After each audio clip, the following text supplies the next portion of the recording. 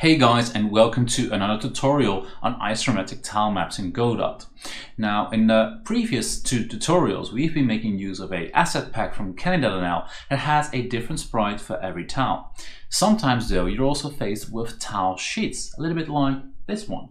Now, that works a little bit differently, and at the same time it opens up the opportunity for auto tiling and atlas tiles. So let's have a look at that, how we can make a tile sheet into a tile map, make it look great and make use of those features. Let's get started. Now, for this tutorial, I'll be making use of this grasslands tile sheet that Clint Belanger uploaded to opengameart.com. You can use this even commercially in your projects if you so desire, as long as you give the proper attribution to the artist according to the license. Now, this is a tile set that makes use of 64 by 32 base isometric grid, so that's important for our settings in Godot. When you scroll down here, you got the grasslands tiles.png right there, and if you download that, you get something like this. Now make sure you drag this into your Godot project folder so you can access it in the Godot editor. Now when we're in the Godot editor, let's have a look at how we set that up. Right here I got a tile sheet example. It's a Node 2D. That's what we'll be making, a tile sheet example, and I've added a child to it, a tile map. I've already set the mode to isometric, and I've already set up the cell size to 64 by 32, just like Clint Belanger set in his description. Now, when we actually want to create this tile map or make use of this tile sheet, we're going to go to the tile set and we're going to go to new tile set. And when we click on that, the tile set editor will open. It may not pop open big like this for you. That can be done with the button on the right hand corner down here with the two arrows. So it might open up like this. You make it bigger like this, and you probably want to, because some workspace in this tile set editor is kind of convenient. Now in the file system right here, you can see that I've dragged my grasslands tiles.png into this folder location, and I can drag this to this area right here. When I do that, it will import a PNG file as a tile set. Now, as you can see, I got a little bit of a grid here, but that grid doesn't really match up with the tile. So we got to set up the snapping options first so we can select the different regions from this tile set. We can do that by first creating a new single tile and just selecting pretty much anything, doesn't matter what. The moment you do that, this snap options pops open. If it doesn't, just click this snap option right here. And we can set the step with which it should snap. Now, of course, this tile set being 64 by 32 grid, when we do that, you can see that we can actually exactly start selecting the tiles that we want to. So now when I select this tile, and I would just press new single tile, press another one, we've now created two tiles, or now selected two regions to be determined as tiles within our tile set. Now if we go back to the tile map, you will see that those three grass tiles are now available for us to select and to draw. And just as always, you can use the bucket fill on the top and the pencil to draw individual tiles. Now, you probably don't want to use this like this, because when you have this tile map, you can make, or tile sheet I should say, you can make use of auto tiling. So let's continue with auto tiling next. Do you want to learn how to make games, or do you want to learn more about Godot? Subscribe to this channel and don't forget to hit that little bell icon to make sure you don't miss out on any videos. Also, if you're curious about the game development that I do myself within Godot, I live stream my game development sessions every Tuesday and Thursday on Twitch. The link, the description, the details, all in that description box below. And now let's continue. Now to start auto tiling, we're first going to be deleting this grass. I mean, this is very repetitive, and we're going to make an auto tile system to make sure that repetition is out of here. So with the bucket pane, I'm going to right click it. To delete tiles, you right click and all is gone. Now we're going to go back into the tile set editor. I'm going to select a tile sheet, and we'll be deleting these regions with the trash icon here because we no longer need these. Now we're going to set up a new auto tile, and we're going to select a couple of these grass tiles. I'm not going to use all of them. This is just an example. You can expand on this yourself if you'd like to. Now with auto tile, we got 4 extra tabs right here, and we'll be using a couple of these for demonstration. First of all, let's start with icon. Icon is basically the tile which is going to be the icon in the editor when you're painting. So if you want a certain tile that's very recognizable for you, you can use that. For priority, this is going to be determining what the priority is for each tile. Normally this is just set to be entirely equal, but if you feel like one tile is standing out a little bit more than the others and you feel like that shouldn't be used as often as the others, you can set the priority right here, and thereby you can change how the auto tiling system is gonna deviate between the percentage of tiles which it's using. And then lastly, we have the bit mask. The bit mask determines which tiles can be connected together. So basically a bit mask can be set up in a 2x2 grid or a 3x3 grid. And basically what you're going to be doing is you're going to be painting them.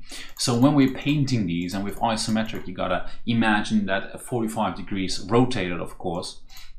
So basically what we're doing now is that this tile will be underneath here. Basically it will be drawn in this area right here. And by doing so, you can see that this red piece will be connecting with this red piece right there. So red and red connect, and then the auto tile system knows, okay, I can connect these two together. So with that done, we can go back into the tile map. You can see we only have one grass tile image right here now, because that's what's the auto tile. That's what the auto tile icon that we selected. Now, if we, without bucket fill, with the pencil, if we paint a couple of these tiles and we bucket fill them up, you can see that now it has used different grass tiles every now and then. And now the grass doesn't look as repetitive as it used to just a moment ago. And especially if we add vegetation and stuff like that to this tile with all this grass, it will look considerably better.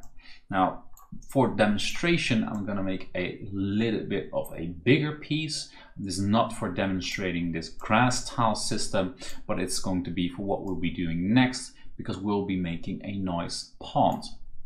So I'll bucket fill that all up, and that looks pretty good.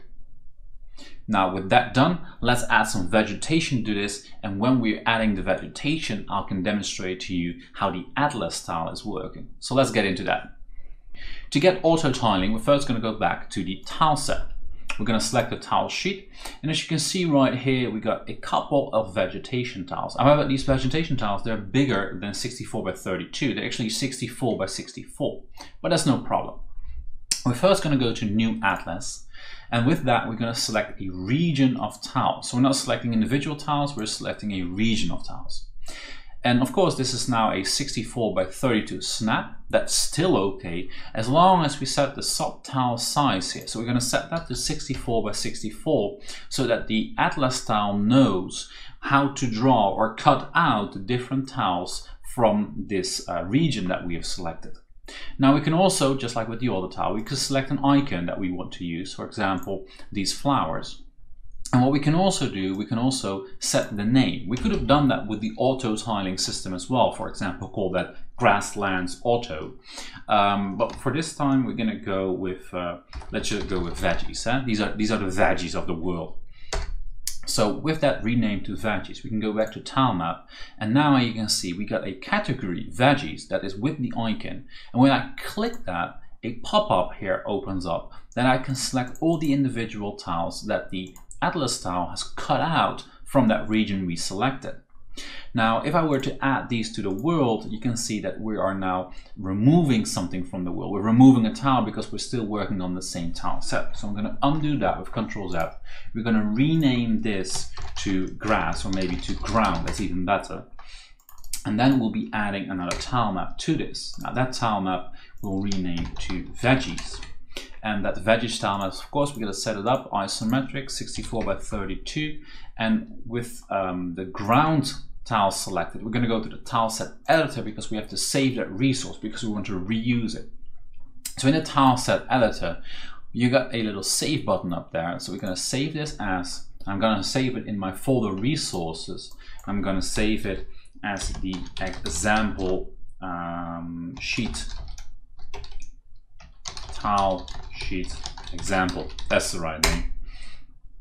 So with that, we can go back to the veggies node, and now with the tile set where we in the first one created a new tile set, now we can load that tile set that we just saved under resources, tile sheet example.trace. Now with that opening up, you can immediately see I got my auto grasslands and my veggies, and when I got my veggies selected, I can now draw things on the map.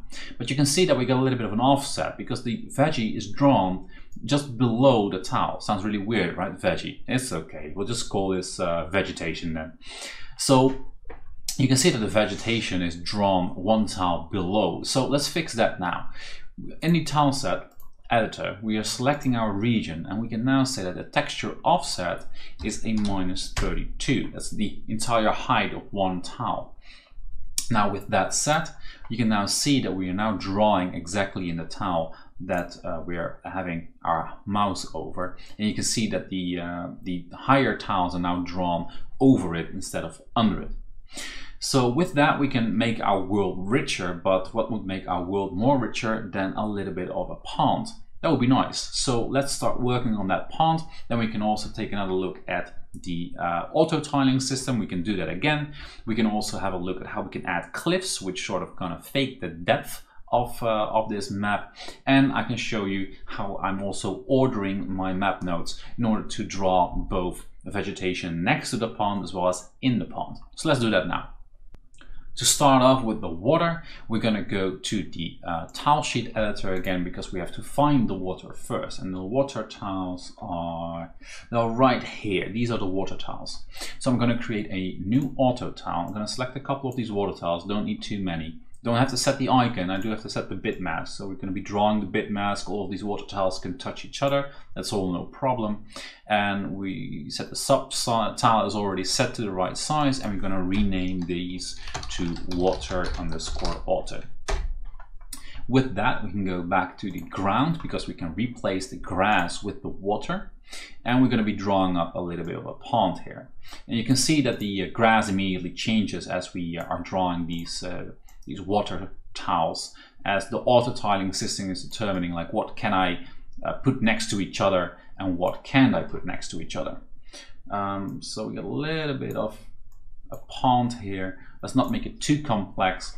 And now we need to add some cliffs to that, some sort of side, some sort of slope.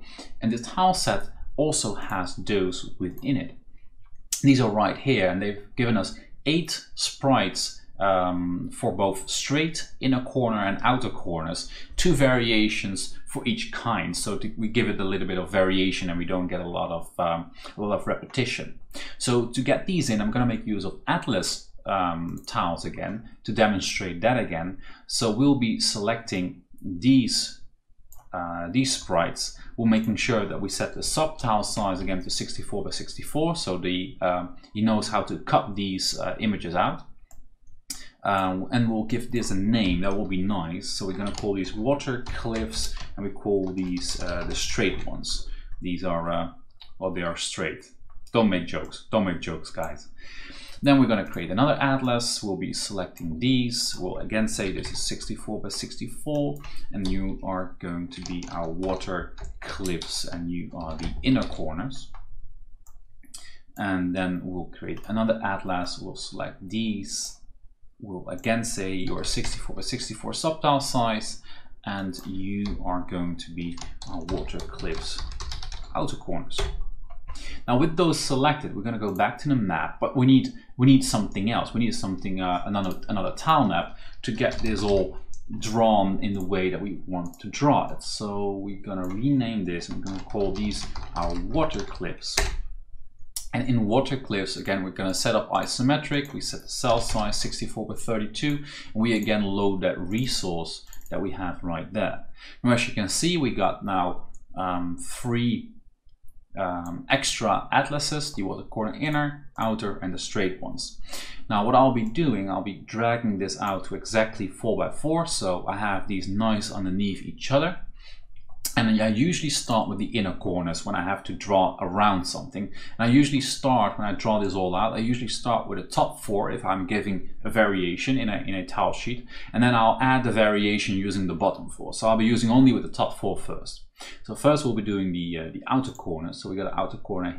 So with these outer corners, you can see that we sort of have the same problem as we had with our vegetation, in that we are drawing this tile, but this tile is touching the ground like 1 tile below the actual tile that we're drawing, or the tile that we have our mouse in.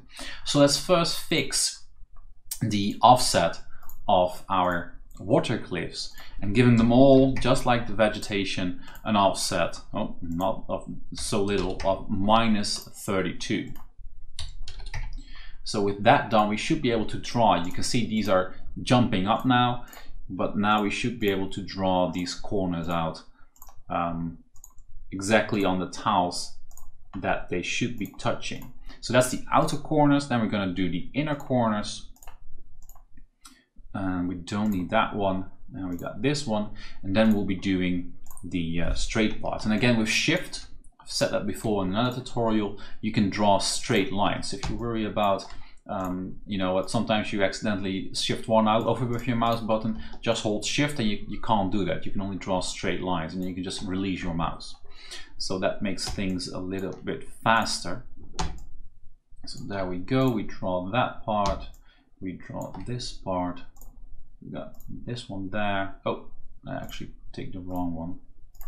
And this one there. So now that we got that in, I'm going to draw up a little bit of variation using the other corners. So every time we're using something double, I like to use a different version. For example, this one and this one are exactly the same, so I'll draw this one in here. And also we got two corners exactly the same on this side, so I'll use one of these to replace the other. For the outer corners, we actually don't have a lot of doubling. For the straight pieces, of course, we have quite a lot. So I'm going to be drawing a couple of these things over with our variation.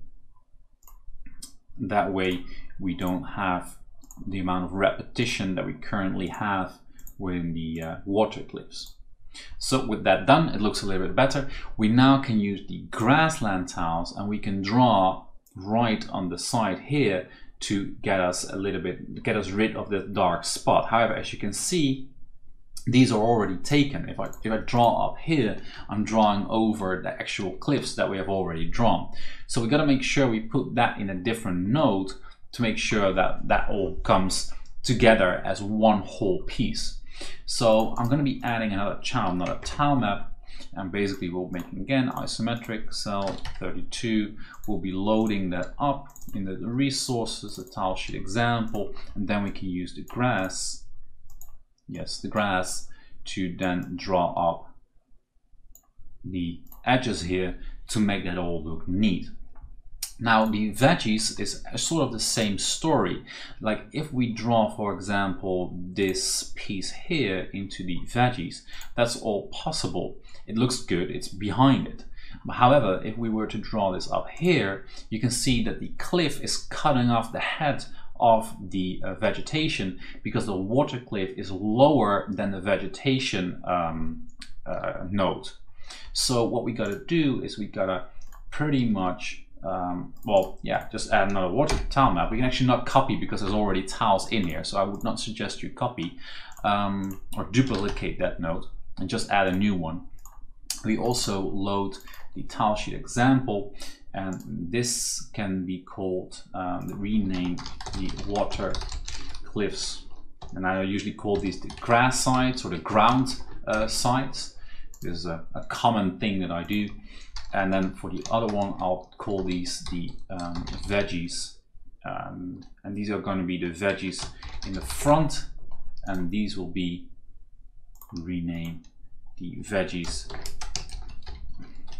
behind. And of course, it's only behind in the case that you're drawing them specifically in next to cliffs. It's not always behind. For example, these veggies right here, they're not behind or in front of anything, but they are there. So with these veggies in front, we can now draw in the veggies in front, we can draw this sort of art up here, make that look nice. And then when we are on this side, we can take the veggies behind and make sure that these water plants are hidden behind the cliffs as we would want them to be looking. So with that, our pond comes together in the front side there. Let's put a piece in there as well. So now we got a little bit of a pond that we can sort of have fun with. We can also extend this much further, or maybe that's a good idea for this tutorial when you're following this. You can always go back into the tile sheet and maybe also make use of these cliffs here. You can see there's a water on the bottom, there's a cliff on the side, and then you can add a little bit of a sort of walkway over the water. You can add a boat to it as well. You can do a lot of things. I suggest you just experiment a little bit with this tile set. It actually has a lot of options. You can add fences, you can also connect those together, tents, you can put campfires. If you're working on tileset, learning how to work with tiles and specifically a tile sheet, or also with auto tiles and atlas tiles, definitely take this tile set and use it to your best capabilities to make something that looks really amazing. For the finish of this tutorial, let's go back to the tile sheet, and what I actually want to do is I want to put a character in here, because I would want to demonstrate what we're going to be doing in the next episode. We're going to take scene, we're going to take the player scene, and we're going to put the player in here. And I think, if I'm not mistaken, I think we should be able to play that. Yeah, we got to save it. I'm not going to save it in resources, but in scenes. I'm going to save it there, and I believe we should be able to walk around now. Yeah, we don't have an animation yet. So what we're going to be doing in the next episode is we're going to be taking this character, and right now I can just walk into and over the water. It's like a little Jesus that can walk on water, or was it not Jesus? I'm not sure. What we're going to be doing in the next episode is we're going to be adding collision shapes using that tilemap editor to this to make sure that we are not walking into this water, and that we actually are feeling like, okay, we can't walk further here and we're just being blocked in our path. So that's what we're going to be doing in the next episode. I'll see you then. That's it for today, guys. Hope you like it. If you did, smash that like button, hit subscribe. Don't forget that little bell icon to make sure you don't miss out on the next video. Like I said, we'll be working on collision shapes in the next video. I hope to see you then, and until then, keep on coding, keep on gaming. See you later, guys.